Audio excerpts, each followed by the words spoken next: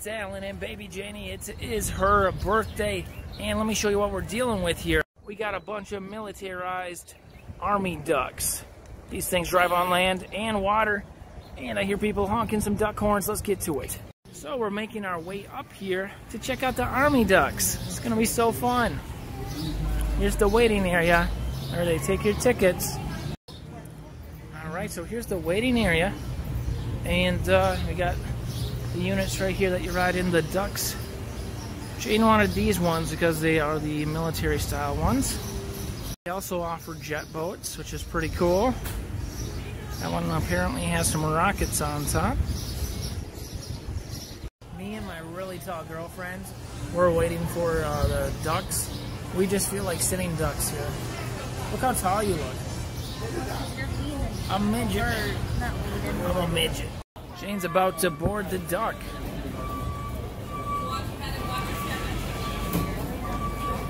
Anywhere you want, honey. She'll probably tell you. Oh, maybe they are two-person.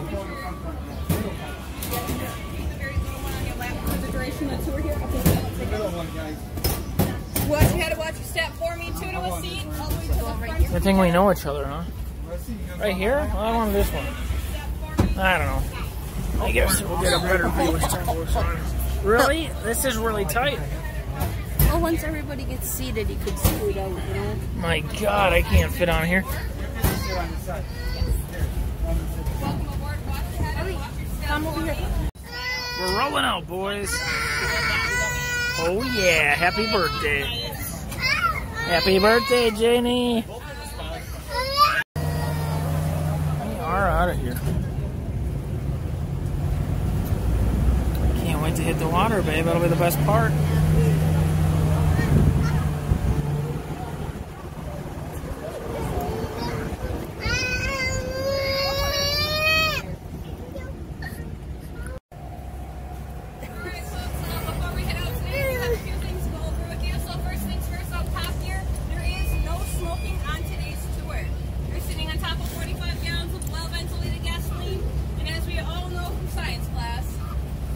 Gasoline goes boom. Hi. She said she was really sad because nobody sang her happy birthday yesterday, and she wants you guys to sing her happy birthday at the end of the tour. Okay. Thank you. And she's now 5 gallons of well-ventilated gasoline. Gas fire, do not make the best of.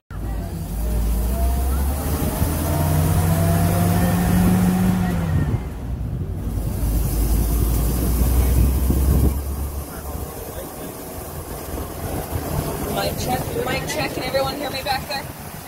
Alright, welcome aboard the World War II amphibious duck, Bell. Now coming up here on our left and right are our duck barns. They do house our 24 fully operational tour ducks here. Nice and windy. Feels like kind of one of those animal nature tours. Now coming up here on the right is our 6th zipline landing tower of our 7 zipline tours here. It's also very common on today's tour to see some wildlife out there, so please keep your eyes open for those turtles, ducks, little bunny rabbits, and the occasional deer, turkey, or bald eagle. Oh my God. Now we are beginning our bumpy start to our first splashdown. For those of you in the back row back there, we do have a wave that comes up over my back deck, so pick up your feet, and here we go. Holy shit. Right, take that, Six Flags. Yeah, that's cool. Oh, I thought that was real. Now, welcome to Lake Sally. Is it just a tire? Lake Sally is our very own private lake out here. It is home to a rare but very beautiful Asian swan. Take a look off to our left here. You will see our buddy Carl. Now, you can tell Carl's an Asian swan because on the base of his neck it does say, "Made in China." Oh, Jesus Christ. Yeah, he's supposed to keep the geese out of the lake, but Carl kind of sucks at his job, as they do find themselves in here from time to time. We had a blue herring off to the right, flying over the lake.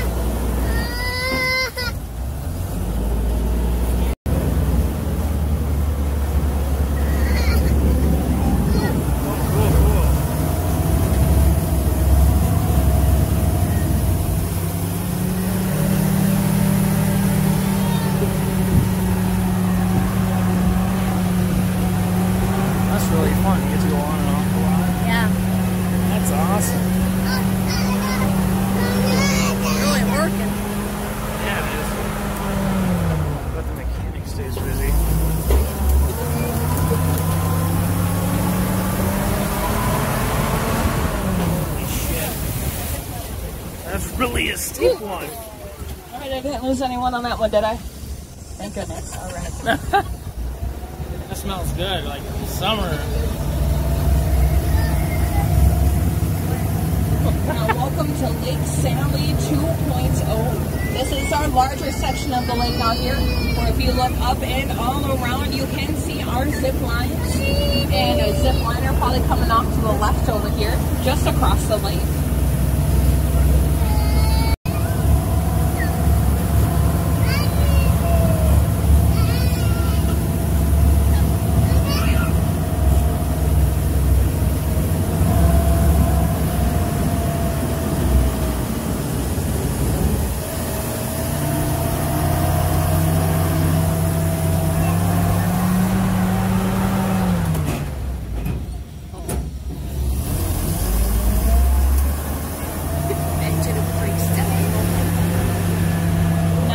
Approaching our first land obstacle of today's tour, stuck from time to time. But don't worry, I have devised the perfect plan. Children to the ground, and then we will take back our seats and cheer them on as they push us up this hill.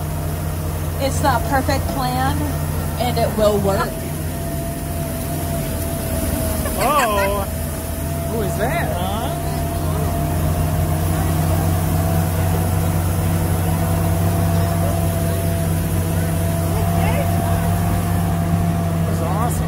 Kind of reminds me of being at the campground on the go-kart or the golf cart.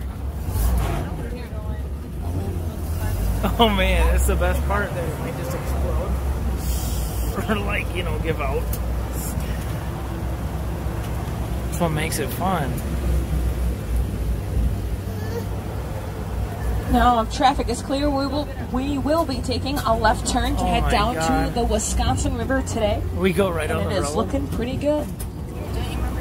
Oh my God. Woohoo! It's awesome.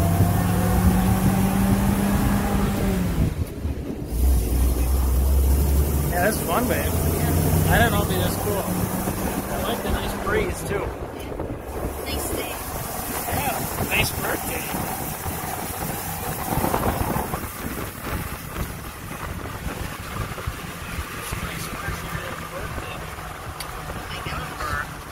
Holy cow, wee whipping. She gets this thing on 6 wheels sometimes.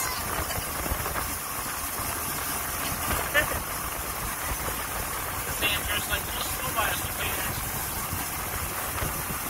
Look at that ducky.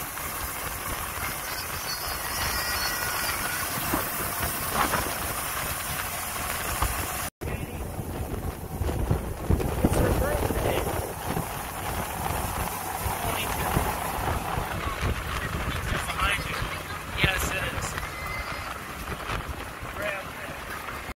Yeah, we might have to check that out. Now we are coming up onto County A. It does get a tad bit windy on this stretch of road, so please hold on to any valuables. You know, I'm flying out the back of the dock. One of those items do fly out. It's okay. Just raise your hand, get my attention. I will then raise my hand with you, and together we will wave that item goodbye. Then I will pick it up after work. Cause free stuff. There was nothing.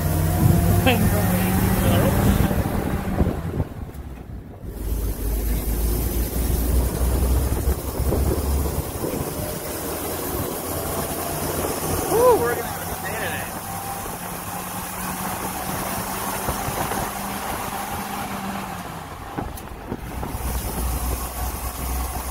You know what that looks like? That looks like Christmas Mountain. I mean, Cody went. I'll have to go. Go to it.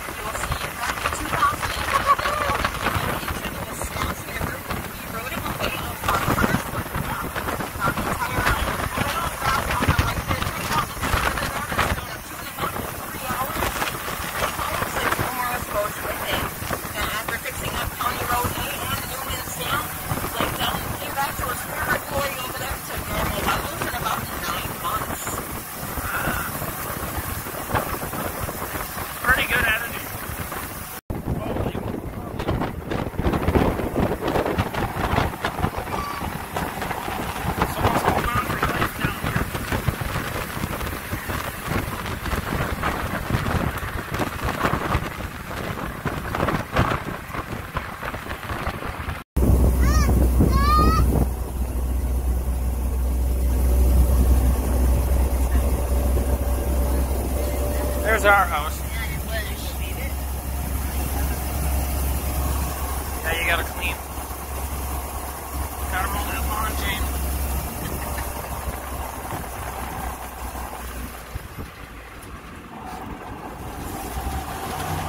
$25. I think she was 5 over. Right, if she has engaged into her. She just has duck, duck, goose.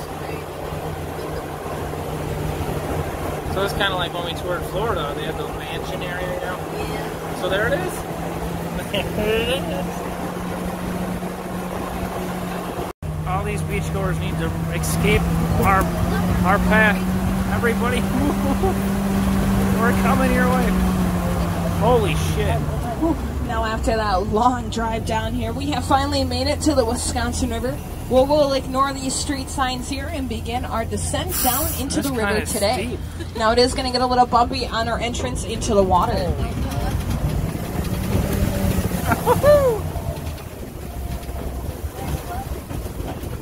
All right. Oh, I could feel the water there. That's nice. That was fun. Look at that nice bluff over there. Oh, I seen a little man running the hole. The bluff.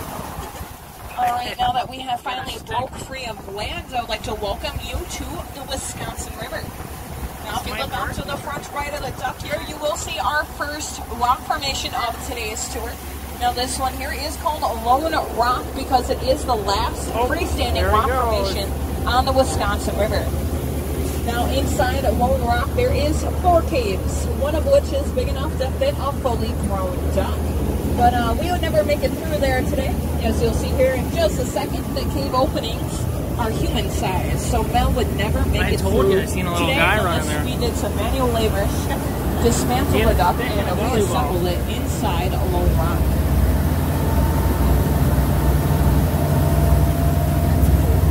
This rocks.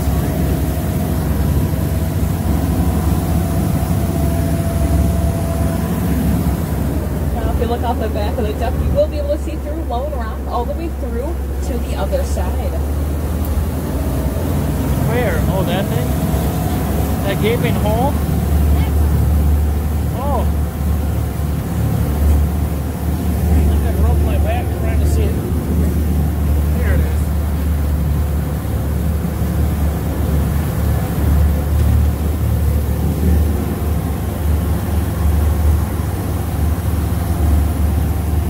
Holy moly.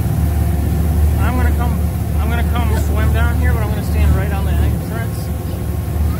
Just watch the boats go in. No, I'm gonna stand in front of them. Oh, shit. Hey, look at that beach ball. That's a good size.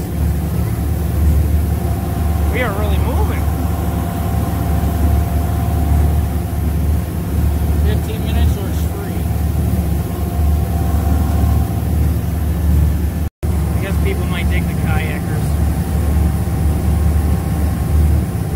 That'd be cool to hide under that rock in a kayak. It was named by a man named H.H. Bennett. Now, H.H. Bennett did fight during the Civil War, but accidentally shot one of his hands. So that effectively ended his war career. So he came back up here to Wisconsin, took up photography, and started taking photographs of these lovely rock formations. Now, he had this one to an inkstand because it reminded him of the inkstands that were on his desk, with that black part of the rock there being the ink and the trees on top being the feather quills he used to write with back in the day. But what he didn't know at the time is that this rock formation forms a natural compass. It's only off by about 3 degrees, with that left rock there facing north and south, and the right rock facing east and west. We began a boat race here. Here we go. They're getting pretty sassy over there. Da da da da.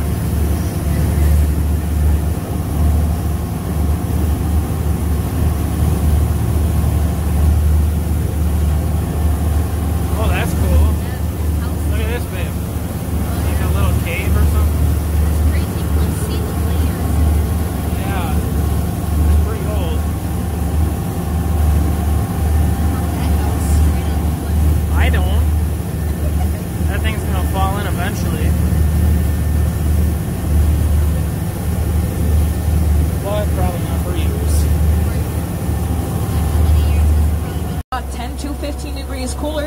outside temperature. That goes for the caves back on inside Lone Rock over there.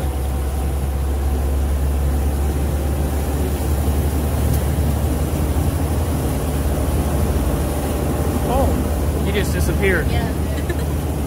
Is he like part of the tour? He's hiding on us, huh? Wow. I think people probably live in there.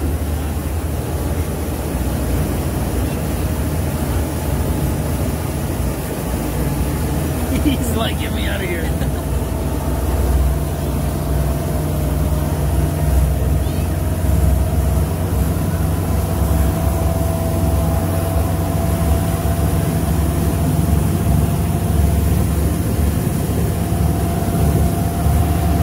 It's called Precambrian Potsdam sandstone, and it is only located in 4 areas in the entire world. One is right here in Wisconsin, Dallas, Potsdam, Germany, where it got its name, upstate New York, and Switzerland. This sandstone here makes this area very unique, as the sandstone itself is very porous. Now that allows for trees and other vegetation, like back there on Lone Rock, it allows the trees to actually grow and live and survive on top of the sandstone here. It's a rock? That is a rock. Looks like, that really looks like Here on our petrified left, log. it is a man-made rock formation. This is the U.S. Geological Stream Flow Gauging Station. Oh wow, it's Now getting this wavy. station here measures and records the current of the Wisconsin River along with the water level. That brown sign will tell you that in September 14th of 1938, the Wisconsin River topped out to be above that brown sign. And back in 2008, when the Lake Delton drained into the Wisconsin River, the water level of the river got to be just above that horizontal concrete block.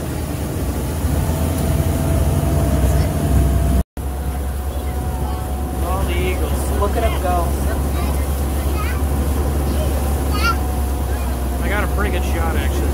Yep, so about 400 miles north here, the river flows through a tamarack pine tree grove. Now, when that happens, botanic acid is. Now, it is a natural reoccurring dye, so it does turn this water a nice, lovely shade of brown that we see all the way down here, downstream.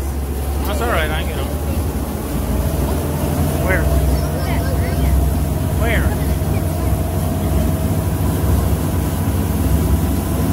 I don't know where that. He's circling something. Yeah, he's gonna get it.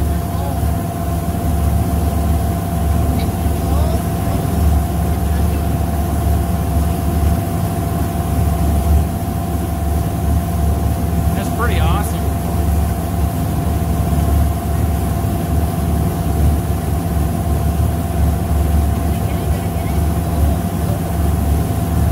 He got it. And I got it on camera. There he goes. Oh, it's coming right. He did, babe. Yeah. Possibly be able to see the underwater rock shelves that we are driving through today. Well, we better have a look at those bookshelves. Where are they at?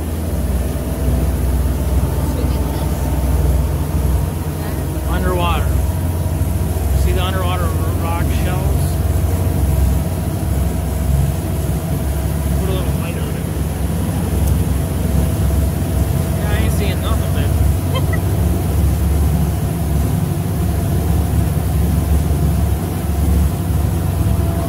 It's gonna take a while to get this thing rides on gasoline.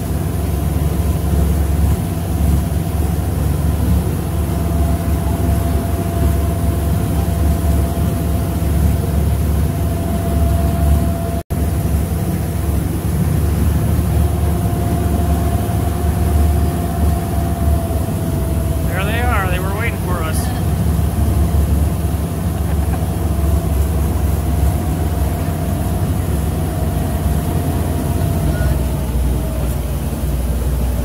Now, as we exit Dell Creek here, I do have to roll backwards in order to go from 6 to 4-wheel drive.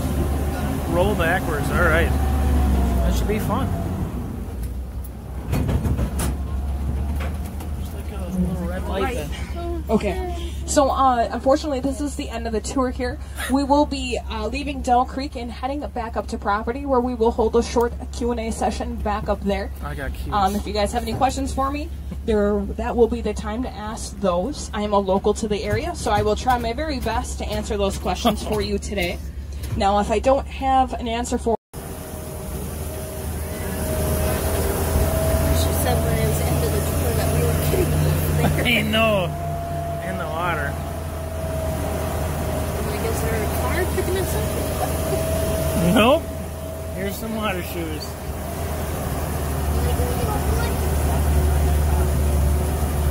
It's almost there.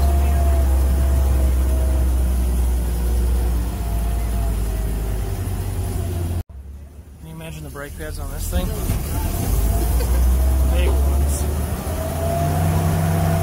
How are we going to clear that fence right there?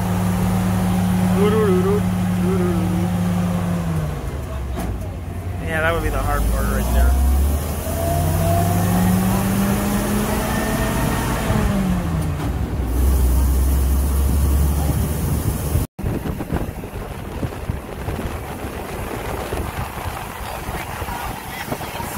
Wow, oh geez, I thought there was something over there.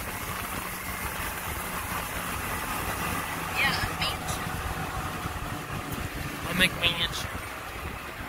the time, and if we can't turn them into tour ducks, we scrap them for parts, because we That's like to keep our little ducks here running as original as possible. These vehicles do come from the Korean War, with these two Willys Jeeps here that are also fully functional. Very cool.